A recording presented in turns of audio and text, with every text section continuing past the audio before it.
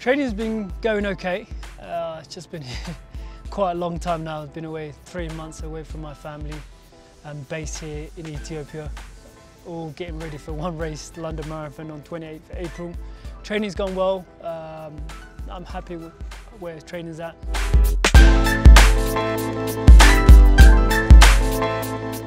Since training for the marathon, I find it's different to when I was training for the track. So marathon is more longer runs, more longer intervals, a lot more miles than I was doing when I was training for the track. So every day you're pretty much just running on tired legs, but I'm enjoying it. And definitely you have to put in the work in terms of if you want to get the best out of yourself.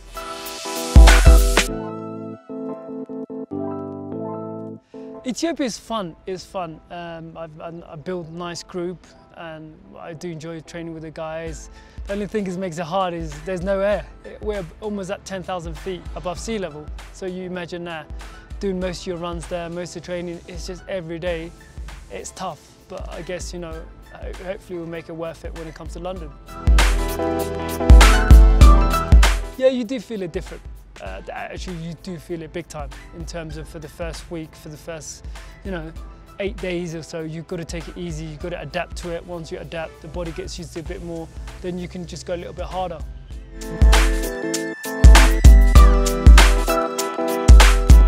At the beginning, they were kind of like, Mo Farah, Mo Farah, just shouting out.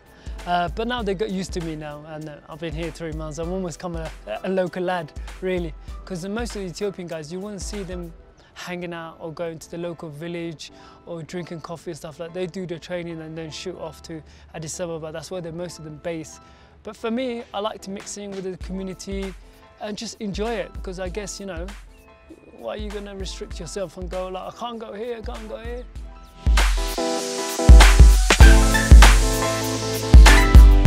I'm definitely in better shape.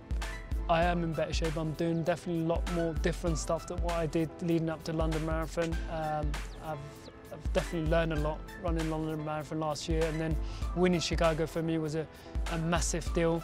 That definitely built my confidence. But London's never going to be easy for me, I guess. You've got Eliud Kipchoge, world record holder. You've got so many guys. You've got the half marathon world record holder too. You've got so many guys, and I think if I can get the support from the crowd and have the home nation behind me, it's going to be hopefully a great race. Last year I learned the hard way.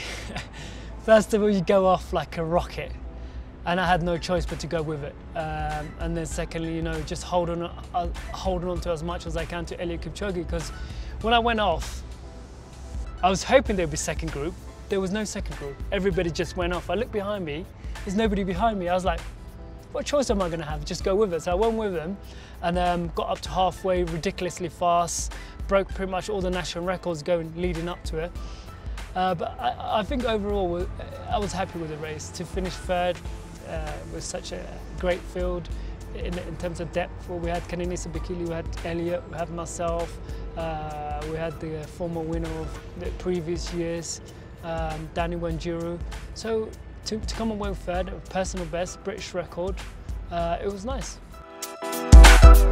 Gary's my coach, and he's someone who's, to see you what you're doing in training, if things are going well, things are not going well, to give you the training sessions. And he has the experience of obviously being a coach and, having experience and it's good to have him.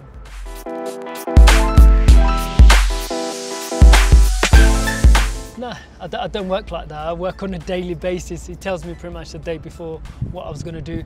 But roughly, because I've been running so much, I know what I need in terms of just easy runs. I know what paces to run, and some days if you feel tired, you go slightly less. Some days you feel fresh, you add another couple of miles. And then in the sessions, that's where Gary comes in and he works out what I need and figure out in the race, what am I missing, and looking at your training, what you're missing, he hands you out. For example, like today, you saw us on the track. We were doing continue on, and that was kind of like a marathon pace, similar thing. So we're practicing that, and then other times you do tempo, you do the long run, and he's good. It's good to have him around.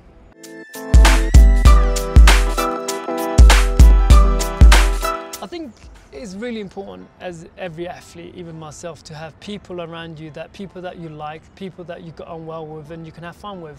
Because running is a lonely event, for example, like, you know, you just have to put in work day in, day out. So you imagine today, like, I've already trained in the morning, done a session, in the afternoon probably it involve another run and then another gym. So you train 3 times, and it's nice to have like people who are looking out for you, whether it's training partners or your friends, and it's just nice to have as a company.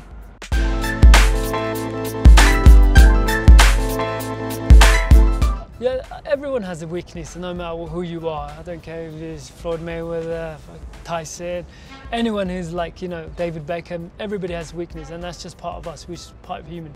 And I think that the quicker you honest yourself and you know it, the easier it is you can deal with it. If you've got bad temper, you got bad temper. That's just who you are. If you're all right and you get wind up by someone, it's just how it is. And for me, I'm just being honest. I have a problem with sugar. I have a problem with sweets. I love candy stuff, and if I open like a packet of biscuit or packet of sweets, I just have to finish it, no matter how big it is. If it's this big, it's just true. I ain't lying about it. I'm really excited. I'm looking forward to it. I think Elliot ain't going to be easy, but at the same time, I think I just have to run my own race, focus on my own thing, and figure out what I need to do as Mo Farah, and how am I going to win it, and how am I going to have close to, you know, come close to winning, and how am I going to beat these guys. That's what I've got to figure out.